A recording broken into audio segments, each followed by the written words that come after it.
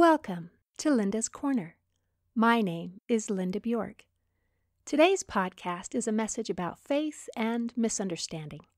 It is intended particularly for members of my faith, which is the Church of Jesus Christ of Latter-day Saints, but anyone is welcome to listen. In the Book of Mormon, Enos records an experience that he had of a prayer that he described as a wrestle before God. Alma the Younger also records a wrestle in mighty prayer before God. I feel impressed to share with you a wrestle that I had with God in prayer and about prayer. There was a time when I was having a real low point in my life, and I was desperate for help from heaven and answers to my prayers. I prayed fervently and insistently, but the heavens were silent. I prayed harder and more frequent and longer. I read and studied the scriptures even more intently than I usually do, but the heavens were still silent. I increased my temple attendance and the frequency of my fasting, but the heavens were still silent. I was feeling more and more desperate and more abandoned by God, but I kept trying. I thought I might find some answers by searching through the scriptures. I read that famous scripture found in James 1:5-7, which says, "If any of you lack wisdom, let him ask of God, that giveth to all men liberally, and upbraideth not, and it shall be given him." And I thought, yeah, right. But I kept reading. "But let him ask in faith, nothing wavering. For he that wavereth is like a wave of the sea, driven with the wind and tossed. For let not that man think that he shall receive anything of the Lord." This scripture stressed the importance of asking in faith in order to receive answers to prayers. Without faith, we can't expect to receive anything of the Lord. And I thought, sheesh, aren't I demonstrating my faith? I'm doing everything I can think of to demonstrate faith and obedience to the Lord. What more do you want me to do? So I started studying about faith. I read several scriptures about faith, and then I tried looking up the word faith in the Bible dictionary. It says a lot of things that I already knew and quoted some of the scriptures that I'd already read. But then I came across a sentence that really bothered me. It says, "A lack of faith leads one to despair, which comes because of iniquity." I was so offended. Yes, I was despairing, but I figured it was because I was having a really hard time and God wasn't listening to me or helping me. I felt that God was clearly the one at fault here, and it was totally unfair to not only throw it back at me by saying it must be my fault because I lack faith, and even more than that, it was accusing me of iniquity. How dare you judge me and condemn me? You have no idea how hard I'm trying or what I'm doing. Is there an assumption that life always goes smoothly for people who are doing what they're supposed to be doing, and only wicked people despair? And I found myself yelling at this inanimate object that was my Bible dictionary and wanting to give a piece of my mind to the thoughtless, judgmental idiot who wrote this cruel and offensive nonsense. I tried to put the whole thing out of my mind, but that stupid phrase kept going through my mind over and over again. A lack of faith leads one to despair, which comes because of iniquity. And it made me angrier and angrier the more that I thought about it, and I just couldn't let it rest. So I decided to learn more about iniquity and figure out exactly what it was that I was being accused of. So I started by looking up iniquity in the Bible dictionary, and it's not in there.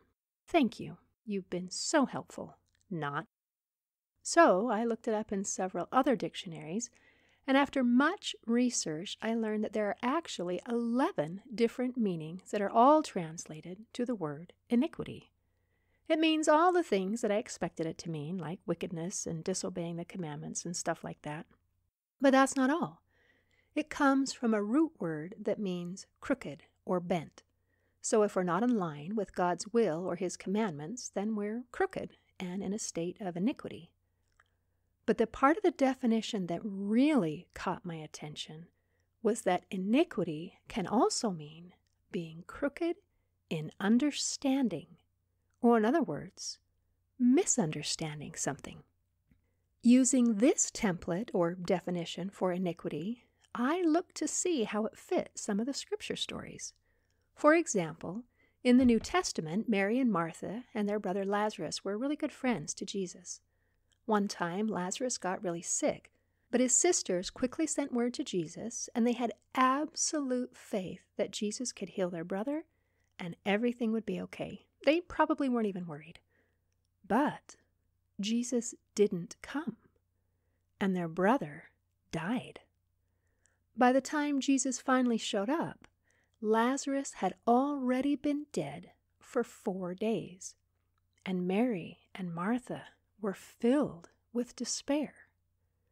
Now, according to the Bible dictionary, their despair is related to their lack of faith, which comes because of iniquity. In this story, assuming that they were despairing because they were wicked is heartless and offensive. However, using the template that iniquity can also mean misunderstanding makes perfect sense. You can imagine what they were thinking. Jesus, we believed in you.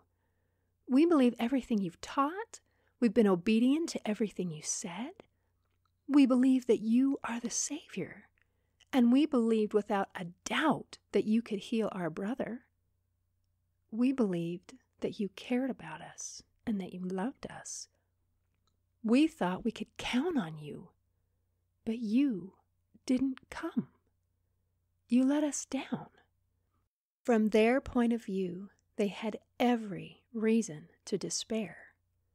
They thought that Jesus had personally, intimately let them down. But the reality is that they misunderstood the plan and purpose of God.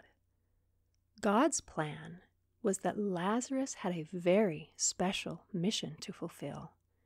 He was chosen to be a special witness that Jesus was indeed the Christ, and that he had power over death. Now, Jesus had already raised Jairus' daughter from the dead, but Lazarus was different. Jairus' daughter had just barely died and was brought back again. And some people might argue, well, she probably wasn't really dead. She was just close to death. But Lazarus, on the other hand, had been dead for 4 days. He was already placed in the tomb, and his body was beginning to decay. There was no question whatsoever that Lazarus was dead. Dead as a doornail dead, and everybody knew it. That Jesus was able to raise Lazarus from the dead was a miracle beyond anything he had previously done. It was a type, meaning a model or example, of things to come, because soon afterwards Jesus himself would be raised from the dead. But not just to live for a while longer and then die again. He would be resurrected with a perfect body that isn't subject to pain or death ever again. If Mary and Martha had understood the whole plan, they wouldn't have needed to despair. Jesus was the Savior. He was worthy of their trust. He did love them. There was a reason that he didn't come when they asked him to. And ultimately, he didn't let them down. Far from it. They got to witness and be a part of a glorious miracle. The despair they felt was because they misunderstood the plan and purpose of God. They were in the middle, and they didn't have the whole story yet. Let's look at another instance in the scriptures where this alternate definition of iniquity, meaning misunderstanding, might apply. Jesus had been arrested on spurious charges and condemned to death. He was mocked, belittled, and mercilessly beaten, and then crucified on a cross between 2 thieves. His lifeless body was laid in a tomb and guarded by Roman soldiers. His disciples were filled with despair. You can imagine what they were thinking. How could this have happened? We believed that this was the Savior. We gave up everything to follow him.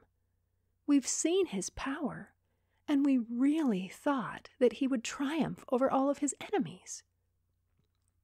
They never thought that it would end like this, and they were confused, scared, and filled with despair. According to the Bible dictionary, their despair is related to their lack of faith, which comes because of iniquity. Again, in this instance, assuming that their iniquity means that they were somehow wicked makes no sense. But using the template that iniquity can also mean misunderstanding makes perfect sense. They misunderstood that this was the very reason that Jesus came to earth. This was his mission. He gave his life to atone for the sins of all mankind. His was a great vicarious gift on behalf of all who would ever live upon the earth. To answer their questions and concerns, like, how could this have happened? We believe that he was the Savior. We gave up everything to follow him. We've seen his power, and we thought he would triumph over all of his enemies. Well, the reason this happened was because Jesus was willing to fulfill his personal mission. He was and is the Savior, the Messiah, the Redeemer of the world. He does have power, and someday he will triumph over all his enemies. It didn't happen in the way that they thought it would, but it did happen according to God's great plan of redemption that had been promised to mankind since the time of Adam. If they truly understood what was going on, there would still be sadness. How could you not be sad at the things that Jesus suffered? But they would not feel despair, which is a loss of hope. Jesus' sacrifice brings hope to each and every one of us. Because of him, everything that is unfair about life will one day be made right, and it will all be okay. Here's another one. After Jesus died and was buried in the tomb, Mary brought spices to anoint his body. But when she got there, the tomb was empty. She thought that someone had further insulted Jesus by stealing his body and further desecrating it. She was distraught and filled with despair. Despair is a loss of hope, which, according to the Bible dictionary, is related to Mary's lack of faith, which comes because of iniquity. It is absurd to think in this instance that she despaired because she was somehow wicked. But if in this instance iniquity means that she misunderstood, then it makes perfect sense. There was more to the story than she currently understood. Yes, the tomb was empty, but that wasn't a bad thing. It was the most glorious thing that has ever happened in the history of the earth. Jesus wasn't in the tomb because he was alive. He was resurrected, and because he was resurrected, all of us can be resurrected, and death loses its sting. When Mary saw the Savior, and he spoke to her, and she recognized who he was, her despair turned to joy. Her despair came because she did not understand the whole story.